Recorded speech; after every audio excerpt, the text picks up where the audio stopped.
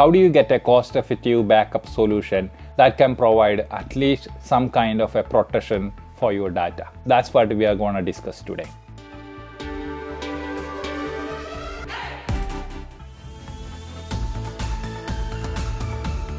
I bought a 14 terabyte Western Digital hard disk for less than $200 on a deal, and not just one, I bought two of them.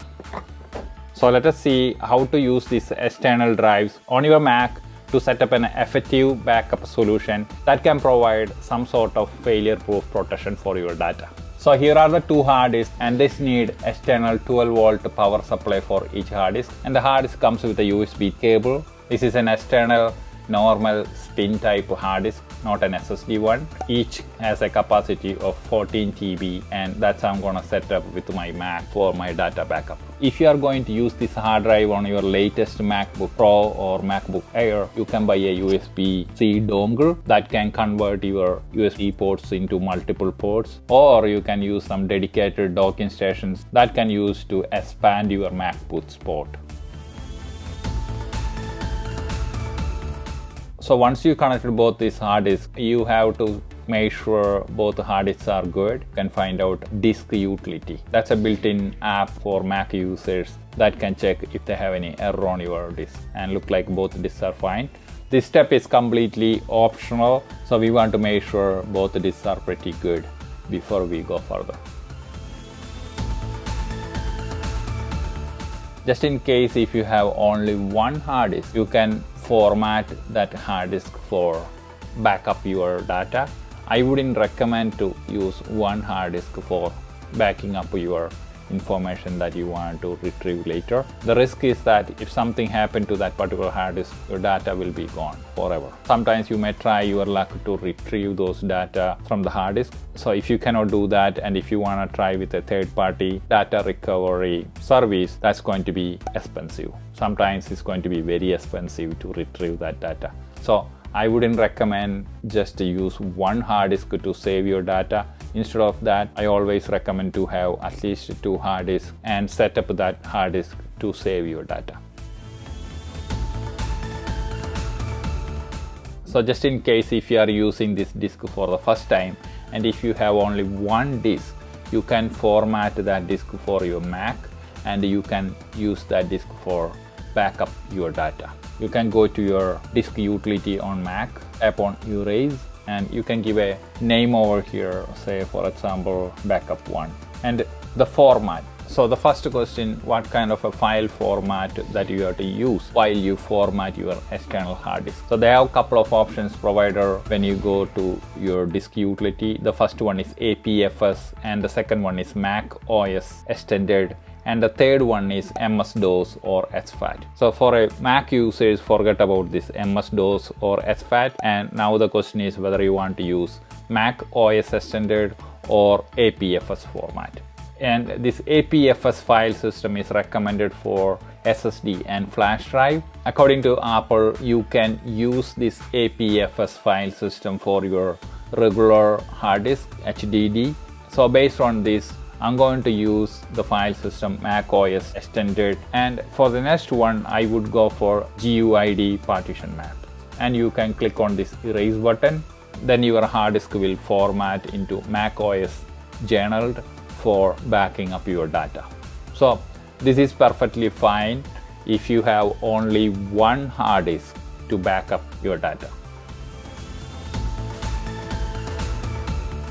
Now let us see how to use two hard disks to set up your backup system with your Mac OS. So I'm going to connect the second hard disk, and now there are two hard disks popped up on my system. So when you going to use two external hard disks to back up your data, we can utilize the RAID configuration to set up your both hard disks that can provide at least a mirror backup, and you can retrieve the data if one of the disks fails. We have two hard disks the same size, and the best option that we can get with these two hard disks is to go with RAID 1 configuration, and that's going to save a mirror copy of one disk to another one. And the benefit is that if you lost one of the disks, you can get back the data from the second disk. I hope you are enjoying this video. Don't forget to subscribe our channel and click on the bell icon for latest updates. So let us continue.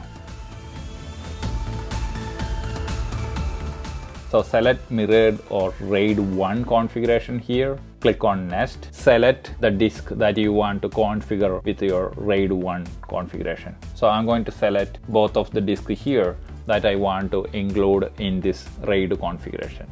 After you configure the RAID 1, both disks will combine together and act as a single disk, but still your data is going to save in two disks separately. So click on Next, and here you can say a name for that, and the format that we already discussed, you can have an option for APFS format or Mac OS extended. So I'm going to select here Mac OS extended format, and the RAID system is RAID 1, and the total disk capacity is 14 TB. If you have two different 14 terabyte disks, then in a RAID 1 configuration you will get total 14 TB because one disk is mirroring the data to the other one. And for the chunk size, that's recommended from 16K to 256K. So this depends on what kind of a data you are going to use, and it is already specified here. For best performance, choose a chunk size that matches the size of the data you are going to access. And if you are using this disk for a database backup, the files will be very small, so you can use the lowest chunk size. In my case, I'm going to utilize this disk for video backup and photo backup.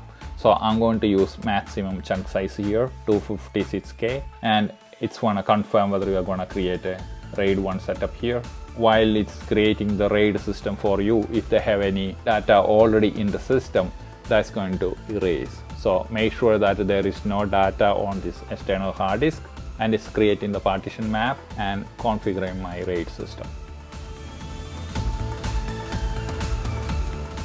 Whenever I connect back the both disks, I can see the external backup, and on my disk utility there is a individual disk that I can see on the sidebar, and I can see the external setup. And just in case if you want to repair, or if you end up any problem with one of this disk system, you can open your disk utility and come to this RAID set, and you can see all the disks configured for that particular RAID system, and you can repair if they have any problem for individual disk. So what I'm going to do here, just for a demonstration purpose, I'm going to eject one of the disks, and let me remove one USB from this port to make sure everything is good, and connect back, and we'll see whether it's gonna pop up the RAID configuration with just one disk. And now in the disk utility, if you check the RAID setup, you can see one disk is missing or damaged since we removed this USB port from the system, and now it's connected only one external hard disk to my computer. Still, I can access the file I copied to this external hard disk with one disk. So it's some kind of a protection for your files that can be used for an average user. And we were talking about two solutions that's just for your data backup. Now let us see how to configure a RAID 1 solution with your two hard disks, one for the data backup and one for the time machine. And before we continue, let me tell you something.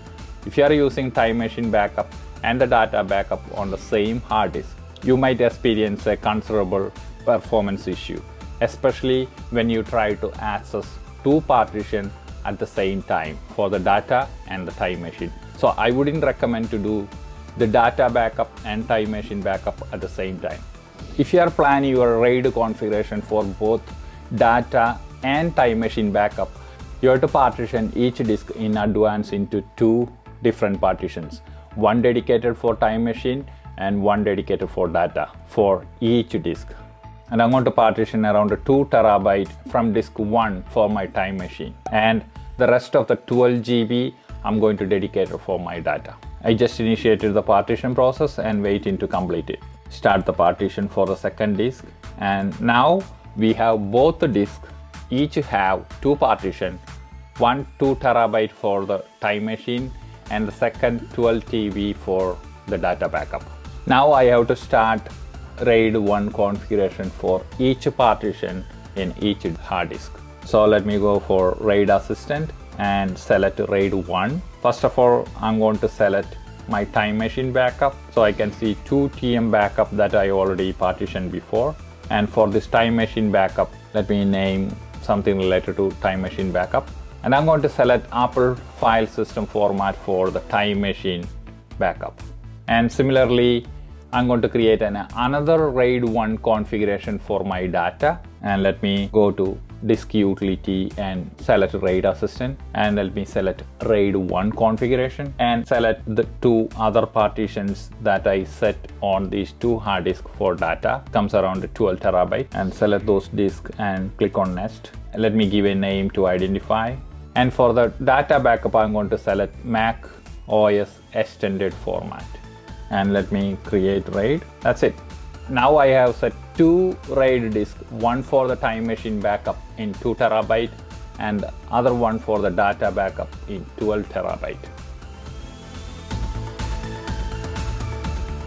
And finally, let me set up this RAID 1 partition for my time machine backup. Let me go to disk utility, and from this disk utility, I can mount or eject any partition when I want. So that's an easy solution. When you do a time machine backup, you can eject the data backup partition. And also the time machine will try to automatically back up every time when it detects the partition.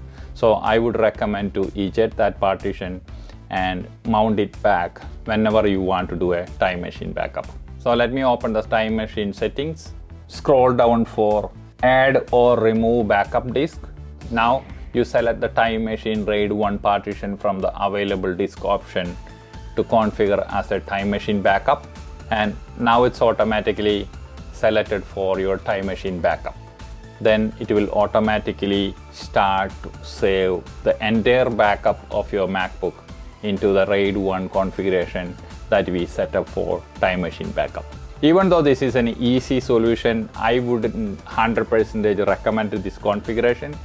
I would always recommend to have a dedicated disk for your time machine backup rather than choosing the same hard disk for data and time machine. This is not a bulletproof solution to protect your personal data and information. As an average user, this is the best cost-effective solution that I can set up with my Mac, and I would recommend to use APFS file system if you are going to configure the same setup with an SSD drive. If you like this video, don't forget to subscribe our channel. Click on the subscribe button here and press the bell icon for latest updates. And we will come back with another video soon.